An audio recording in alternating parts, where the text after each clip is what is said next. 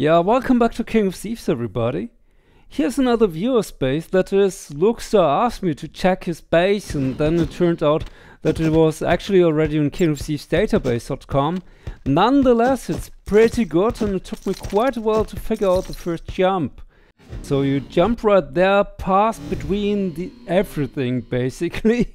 Then you jump again over there, do a quick double tap with 2 fingers. It's way easier if you use both hands. Then you wait for the fly over there in the corner and just finish the dungeon, that's it. Here's how you die. In the beginning I tried everything. And then after I made that jump, I literally inched my way forward.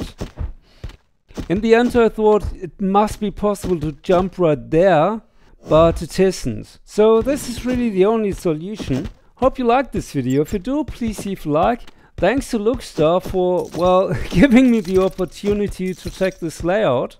And if you want to see daily King of Thieves videos, scroll down a bit, click the subscribe button, and we'll see each other tomorrow.